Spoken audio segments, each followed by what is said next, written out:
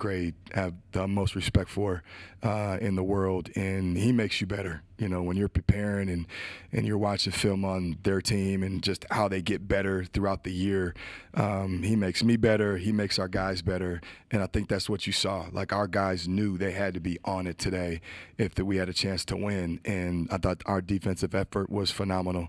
I think they're averaging like 75, and to hold them to 56 and to win a toughness game and to win ugly and to win with your defense, that was phenomenal. And you've talked about how fearless Cam is. What moments in particular jump out to you as examples of that tonight? Just everything he does, you know. But I've seen it. Like, I've seen it in high school. Like, he's one of those guys, when you see it, you know it. And not everybody has that innate kind of instinct to them. But he does, whatever that it is. Like, he's got that, just not fear the moment, isn't scared to fail, wants the ball, wants the shot. You know, obviously this came out, he won't admit it, but it's probably a little personal to him, just with his brother. And the fact that, you know, I thought last game he was going to have a hell of a game. I could just tell he had juice and he got enough foul trouble, and I know that's been eating at him since last game.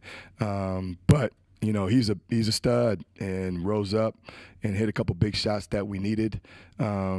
But I think his confidence and Elijah's confidence impact our team. Like, you're seeing a much more confident Pharrell and Dawson even, and Braden and Mike. Well, they get it from those two guys, and you have to have that in your team. I want those guys to have that competitive ego, you know. And when you win, expect to play well, right? Expect to have outcomes like this, especially at home, when you're just going to figure it out and find a way to win. You touched on this yesterday, but another example of your team being able to problem solve? Yeah, I think it was, you know. I thought the first half we couldn't get a shot to fall. You know, I have to look on film to see how many of them were bad ones. I thought we played a little tight. I thought we were a little wound up, and we weren't our natural self. But, yeah, it was still, I think, a 5-point game. And so we just talked about at halftime, you know, we gotta play loose.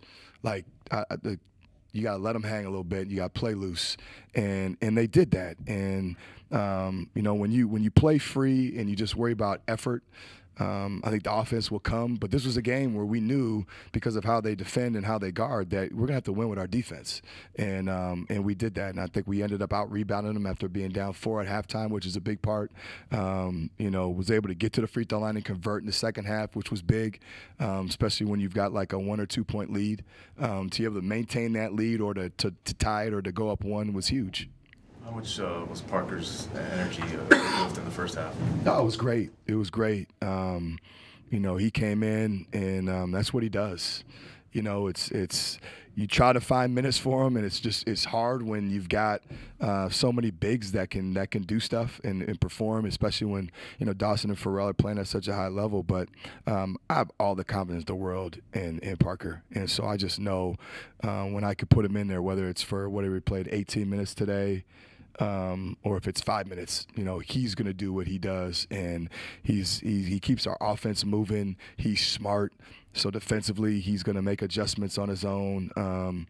But, you know, I thought the lift and the energy he had, and again, he's another confidence guy. When he's out there, I think guys have confidence in our offense because he keeps the ball moving. Guys have confidence in our defense because he's a communicator. And so the more guys you can have out there that other players look at and they gain confidence from, I think that's a sign of a team that's really improving and growing. You mentioned, you know, Cam's confidence, but did you expect him to be kind of where he is even right now, you know, kind of hitting those big shots, taking those big shots moments? I did. So people probably thought I was crazy in the Missouri game, right? And now you guys are understanding why I did it. Because I've seen it. I've seen it in the summer, and I've seen it in the fall. That's who he is. And so, you know, yeah, when I drew those 2 plays up for him, or that one really, and the other one was a read, but when I drew that one play up for him, like, because of that's who he is. And, you know, I think, again, when you put in that much work that he does, these results don't surprise people that see him every day. Tonight, you talked about the crowd, but is tonight a reminder what this building can be? 100%. Somebody involved in the game came up to me and said, you know, they've been here a lot of times and they hadn't seen it like this. There's just, again, with the energy and the buzz and the people. And I think that's a testament to these guys. Like when you play a fun style and you're competitive and you can win, the fans will eventually show up and come. And again, credit to the ones that have been here from day one. But it just makes such a difference when it's an environment like it was tonight. I cannot reiterate that enough. And you're up to 6 Big Ten wins now, and your first 2 seasons you had 6 wins combined. So what does that say just about the direction where this program could be headed? Yeah, so we're growing. You know, we're process driven. We're growing. Credit to these guys because they've developed and they've gotten better. Again, you know, last year we took our lumps and we were young, and we played young guys probably because we had to. Well, you know, you got to kind of get through the suck, but this is the benefit of it because those guys aren't really sophomores. They've experienced so much and they've been through so much. And so now I think you're seeing mature sophomores. You're seeing a Dawson that's been in a program for the first time ever, back-to-back years with the same coach. You're seeing an older Isaiah and Parker who've been in our program for 2 years that are now able to rise up. And you're bringing transfers in now that are older, that have been through it but now understand it. And so I just think it's a credit to those guys, you know, allowing us to coach them every day.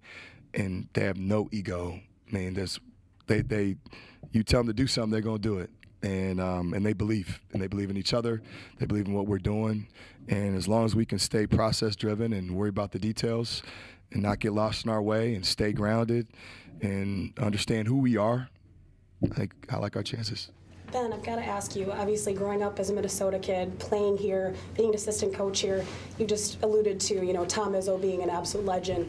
What would 12-year-old Ben Johnson think about you beating Tom Izzo right now, and how do you personally feel about this? You know, I'll say this. You know, it was a little weird when you know a guy for so long, right? And he actually recruited me twice. He recruited me out of high school, and then when I transferred, I took a visit there before I committed here, and he recruited me again. And then when I was a GA, my first job was with Brian Gregory, who's one of his best friends.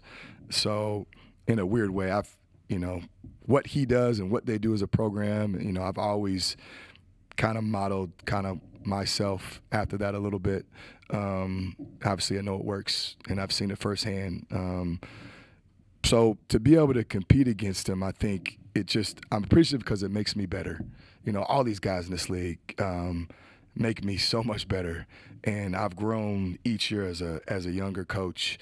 And to be able to lean on them and talk to these guys and ask questions and pick their brain, and for them to give me feedback, never claim at all to have all the answers. So to be able to test myself against these guys and against a coach like him, again, I'm just thankful for it because it's made me grow as a coach and as a man and as a leader. Why did you say no to him? Well, the first time, I think he wanted me to redshirt, and I wanted to play. They were loaded, and I wanted to play right away. I didn't have the patience like most young kids. So that was, and then, you know, honestly, the second time I was there for a weekend, and Brian Gregory, the coach that recruited me to Northwestern, was still an assistant there, and we talked, and I was close, and he actually told me to come here. To be honest, I probably was going to come here anyways, but no, that was it. He said, you know, you need to do the right thing, and that's to go back home and go to Minnesota. So. In the second half, I think you guys were down 9. I think there was a timeout there. What was kind of the message there to you guys? Yeah, we just needed to regroup. You know, I thought we were got kind of sped up, and it was a regroup timeout. It was a timeout because I felt like that momentum was on their side, and we needed to dead the momentum, and then we had to have a good possession defensively and offensively. So it gives you a chance to talk about and make sure defensive coverages were right, and then we had to get a good shot. So now it's dialing up something where everybody's on the same page, and it's like, all right, we get a score here, we're good, and just to kind of re-energize those guys with confidence about, you know, just score, stop. What do you see from your guys in the huddle, body language? No, it's been phenomenal. Maturity, you know? Yeah, no, we talk about being a mature team all the time, and especially in the second half, our timeouts and huddle has been phenomenal. The amount of belief and faith, it's a little scary because it's almost like, all right, fellas, like I still want urgency now, but they believe they're going to figure it out. They believe they're going to find a way. There's never a doubt. I mean, it's from Dawson on down to Will Ramberg. Like, everybody believes, everybody's dialed in, everybody's, you know, looking and focused and asking questions and making sure they break the huddle and everybody's on the same page. And I think that's just a product of winning. like now there's an expectation, which is what we talk about, a standard. Now there's an expectation of performing well. There's an expectation of figuring this out and being able to stay connected and being able to get third win in a row. And when you're like that, there is a good urgency to it, and guys are just locked in. One or two more. Ben, how are you planning on keeping the momentum going into Iowa, into Purdue? First of all, I'm going to enjoy this one. I think that game's on Thursday, so I'm gonna finally enjoy one here, and then you know, we gotta regroup and figure out Iowa. Obviously, they're a really good team that can score. I mean, they're a totally different team at home too. Like, you gotta almost be 10 points better with them. That's a tough place to play. So we're gonna definitely enjoy this. Give the guys a day off, and then we'll get back to our process. Thanks, Coach. I appreciate it. Congratulations. Yeah, no, I mean, it was a ton of fun to be able to play in that game. Obviously, you know, they're a great program. They've been a historically great program. So, you know, it's always a tough game to play against them. And then, you know, just my brother playing there a few years ago just added to it. I know a lot of the guys that, you know, that played. You know, they were all on the team when Max was there too. So it was just it was a really fun game, a really great environment. You know, I'm just really happy that, you know, we were able to pull out the win. How much did falling out of that game a couple weeks ago fuel you? No, I mean, it definitely fueled me. You know, I went into that game, you know, with a chip on my shoulder, excited to play there, and then unfortunately, you know, it got cut short due to me fouling out. So obviously, you know, I had to make some adjustments. You know, make sure not to foul out this game again, because that would have been tragic. And then, you know, just play, you know, do what I do best. So. Parker, when you see the energy from the crowd early on in this game, you're part of that. How did you overcome the stretches where you guys obviously lost the momentum a little bit? Yeah, I mean, if anybody watches me play basketball, you can tell it feels me. You know, it's I'm an emotional guy. I wear my heart on my sleeve, and I play with a lot of emotion. And but I think that benefits me in the best way. You know, I feed off that crowd. You know, I was a person in that crowd. You know, 3-4 years ago, even coming to basketball games and getting hyped for the team and giving them energy. And I'd love to give that back. You know, I think it's so much bigger than me. It's so much bigger than, you know, our team. It's the reason why I came here. You know, it's the reason why I decided to come back home and you know, build something special. And the more people we get in the doors, the better, because this is a good feeling right now.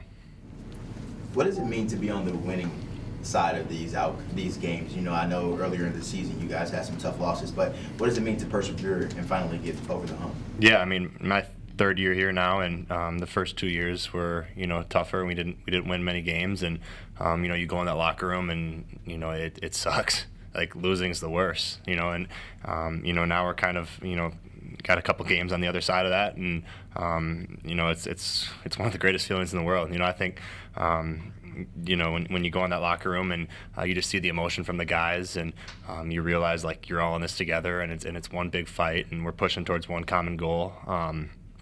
You just see guys, you know, like, I get excited for this guy. You know, he has, I don't even know what he had tonight. He had 17, something like that.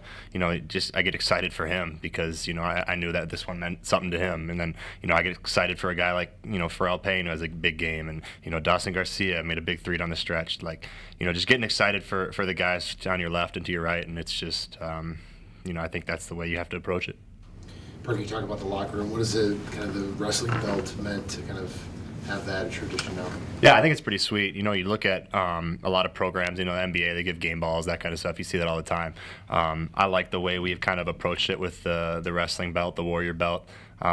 Because it's not necessarily about how many points you scored. It's not necessarily about how many rebounds you had. It's, you know, who kind of stepped up. And I think every game you can kind of tell who's going to win that one. You know, I think it's, for me at least, you know, being a part of it, I can tell, you know, who's going to win that one. You could tell this guy was going to win it today, just the way he stepped up, made big shots down the stretch for us. And, you know, I think it's a cool way to kind of celebrate who was kind of that warrior for us, because that's what we want to be. You know, we want to be that tough team, that team that's full with a bunch of warriors. And I feel like if we can do that, we can continue to win ball games. Can you talk about your confidence level? It seemed like tonight you made big shot after big shot, and then when your team needed it most, they called some plays for you. What's it like being that freshman that they're calling on right now? You know, it's a great feeling. You know, obviously these are moments, these are games that you dream of playing in as a kid. You know, playing in high-level Big Ten basketball against a team like Michigan State. You know, these are things that you really wish for. And so, you know, when the moment comes, you know, you can't let it be too big. You know, you've worked too hard to be nervous. So just knowing to go in there. You know, believe in myself, trust in myself. Obviously, you know, my teammates trusting me, my coaches trusting me, and it means a lot to have them, you know, backing me and things like that. So, you know, just remaining confident with every single shot and knowing that no matter what happens, you know, I have a family behind me that supports me.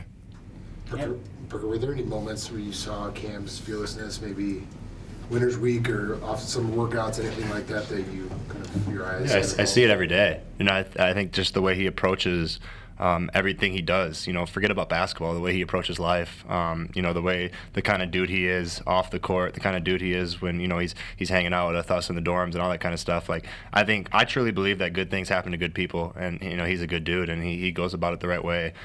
He approaches it the right way. He cares about his teammates. He passes up shots for other guys, you know, to score. And then when the moment comes, he makes big shots. You know, like, I feel like when Cam Christie's shooting a shot down the stretch, it's going in, and then there's no way it's going to even touch the rim. It's just straight cash. So, you know, I think the way he's approached it with his work, and, you know, he's a guy that's relentlessly in the gym. We're a team with a group full of guys that are relentlessly in the gym, but he's one of the guys that leads it, and you know, I'm proud and happy for him. Feel like that three that you took was going in? I did, honestly. Yeah, I don't know if Dave Thorson loved that one, but I feel like you know, that one was like, you know, I'm playing in the flow. I'm getting a big block, and, you know, playing with flow, and I caught it in rhythm and shot it. And, you know, I've worked on my game for a long time now, and I thought it was cash, but unfortunately we just get back on defense, wait for the next one. Talk a lot about Elijah's winning history. Yeah. You won obviously in Division II. I mean, I know it's a different level, but do you sense anything about this team that you can see that, you know, there's a winner's mentality there? Yeah, I mean, you know, it's weird because I think there's a stat that came out that said we're last in the Big Ten in first half, and we're first in the Big Ten in second half point differential. I remember a lot of my times at Northern being in the locker room. I mean, maybe it was a close game, maybe we were down 2, and just like feeling, oh, we're going to win this game. And I had that same feeling today. You know, I've had that same feeling, you know, the last couple games, and it's like it's that kind of that fight that we're going to do whatever it takes to win the basketball game. And if we come up short and, you know, they have more points than we do, then, you know, you tip your cap to them and you get back to work for the next one. But, you know, I just feel like we got a group of guys that want to go out there and play for one another, and that's when it becomes a, you know, really beautiful thing. Cam, it seems like you know, you're finding your groove more and more every game, and Coach was talking yesterday about defensively too, kind of how you've been able to adjust, you know, Big Ten and the physicality. I guess kind of just all around, how do you feel about where your game's at right now? You know, I feel confident. You know, as I said in an earlier time up here, you know, it's just, you know, remaining confident in all the work that you put in, no matter what happens. You know, you have a great game, you have a bad game, it doesn't matter. You have to stay at the same level. You can never get too high or too low, because every single time, you know, it's a new game every single time. So just, you know, being able to adapt and adjust and things like that. Obviously, defense is a big part of basketball. You have to be able to play both sides of the ball, and defense carries. You know, no matter how well you're playing on the offensive end, no matter how many points you're scoring, defense is always something that you can rely on. It brings a lot of energy to the team. So that's been something I've definitely focused on recently. But, you know, just trying to improve all aspects of my game. You know, just doing whatever it takes to help the team win. For either of you, how about the crowd tonight? I mean, what kind of lift did that guys give you? The Barnyard, they had the gold jerseys out. The place was going nuts down the stretch. You guys are 13-3 at home this season. Just what kind of lift did that give you guys tonight? Yeah, I mean, this is what I, you know, come to expect from Gopher basketball. You know, growing up, being a part of it, you know, being a fan. It's like, you know, this is what you want, and then as a player, like, selfishly, you want more, and it's like, you know, you gotta win games, and you know, you got to keep putting yourself in position where people want to come watch you play. But it was pretty loud tonight. I think probably one of the loudest that I've heard. And then at the right times too, you know, getting behind us on the defensive end, and you know, cheering for big blocks and rebounds, and you know, I think basketball is a pretty important thing in the state of Minnesota, and you know, I'm hoping it continues, and I'm hoping we continue to get more fans in the crowd and continue to cheer us on, because I think that, you know, and I said it before, I'll say it again, you know, I think the Barn is one of the most special places in college basketball, especially when the crowd's behind it. Parker, I've got to ask you, I mean, you obviously had energy sitting on the bench being injured, then you had energy off the bench, and now you're really making changes in the game, and you're actually being talked about on the Michigan State boards right now as just being fantastic. How have you never let any of these losses or anything get you down, because you've always been that spark for this team? Yeah, I mean, I just think that I've gone through so much, you know, so much worse than you know not playing minutes and you know worrying about myself and you know putting my head down and you know blaming it on something else. Like I've been through way worse, and I've worked too hard to let that kind of stuff kind of deteriorate my attitude and you know my approach. And that's that's not even to basketball. That's to life. You know the way you approach life, and you know, and being able to kind of see it pay off is pretty sweet. You know, I grew up, like you guys know, I love basketball. You know, I love the Big Ten. Like the fact that Tom Izzo looks me in the eyes and tells me like I made an impact, like that's like the biggest thing in the world. You know, like all the respect to him and their program. But you know, I think just coming out there and just being myself and just you know authentically being who I am and you know trusting my teammates and you know just being able to just be me and go and have fun with it. And I think if you watch me play, you can tell that I have a lot of fun doing it because it's my favorite thing in the world. All right, thanks guys.